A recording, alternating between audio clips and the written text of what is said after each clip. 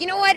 The thing that we've always wanted on these films is that each one has its own look, has its own life, is always fresh. I mean, what's the point of going to see a Resident Evil movie if it's going to look like the last one? I have my character coming back. She's a mother.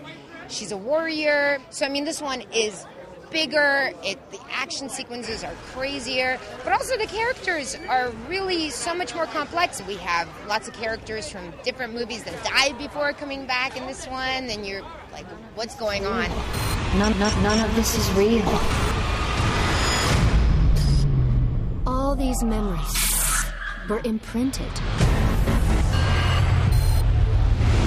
My name is Alice.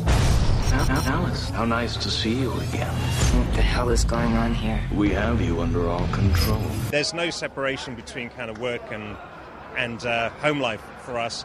It's one of the nice things, Milla and I, one of the things we bonded over was a love of film. So, of course we talk about movies when we come home. I think one of the things we both agree in is, we got the best jobs in the world. So, of course we talk about them when we come home.